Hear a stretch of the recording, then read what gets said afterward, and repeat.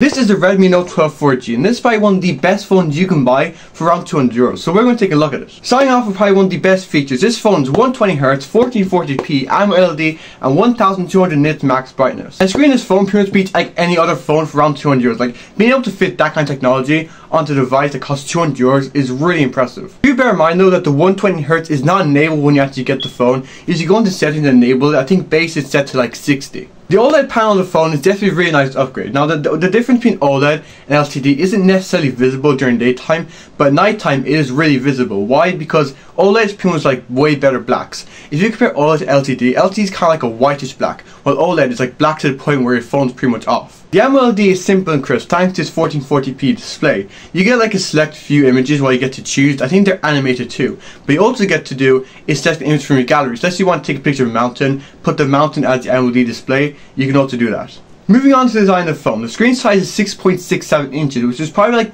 near like the max you should go on a phone. Because if you end up reaching like 7 inches, 7.2, the phone's just like really big. The phone has two side buttons, the volume slider and the power button, which is also used for fingerprint ID. Now I think this is a really good thing to use.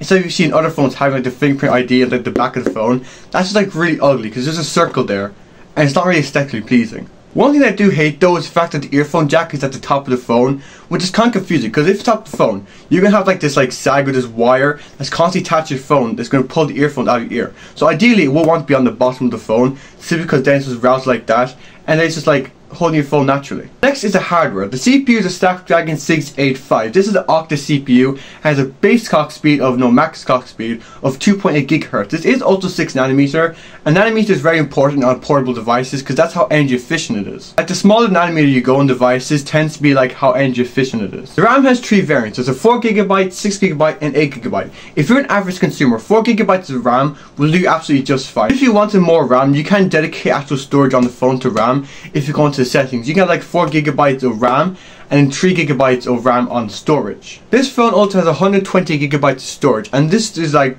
average in most phones. If you go above that, that's simply because the camera takes pictures of photos at such high quality, it just drains to your storage. But if you do take a lot of pictures, then this phone is actually upgradable to 1TB if you get an SD card.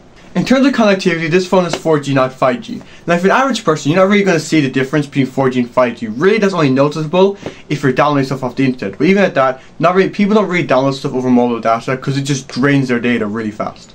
And really, 5G phones have less hardware than their 4G counterparts. Like, you do see like a downgraded battery by like, I think it's like a bit, and you'll see 2 less megapixels on the camera. Now for the battery and charging. Xiaomi are really good at charging. Like if you have any Xiaomi phone, it will charge pretty fast. Like this thing has 33 watts fast charging and it charges your phone like 50 to an hour. The battery capacity is also 50 milliamp, which is average in literally every single device you see. As is the camera, this phone has 3 cameras, a 50 megapixel main camera, an 8 megapixel ultra wide camera, and a 2 picture macro camera. All photos you see in this video are taken by the Redmi Note 12 4G, and so is this thing also recorded by Redmi Note 12 4G. This camera also shoots in 720p 30fps, which I'm a bit disappointed about.